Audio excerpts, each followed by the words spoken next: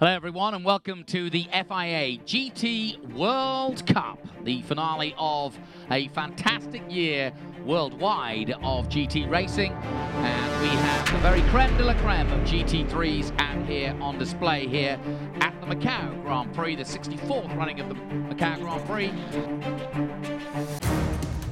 And now we are ready to go racing. He accelerates away. Mercedes, BMW, Mercedes and Audi tucking himself up.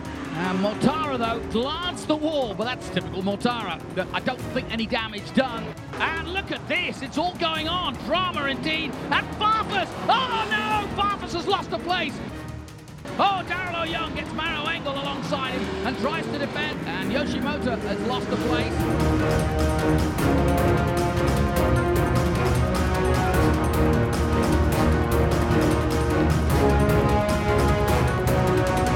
Oh, what a big crash, and this time it's Lucas de Grassi, and he's out of the car, and he's clearly wanting to get out quickly. He's in a precarious position. Lucas de Grassi out. Now, we're expecting the number 18 damaged Schnitzer BMW M6 of Augusto Farfus, who has been given the black and orange flag, and that indicates that you need to come in because the car is not safe. Here we go, folks. It's the World Cup, and we're down to injury time. Mortara leads them past. Prins in the Audi in second. Then it's the 999 of Maro Engel, who's been on an absolute sprint. He's not going to get round there, and that's good defensive driving by the Dutchman. Very and a touch there as the BMW of Mostert.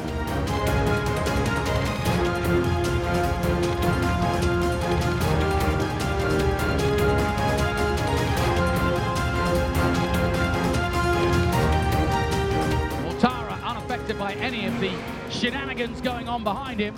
Yeah, look, Maro's flashing the lights. And what a race, what a time. The GT World Cup is going to be won by Mercedes and the number 48 of Mr. Macau, and Eduardo Mortara is in 7th.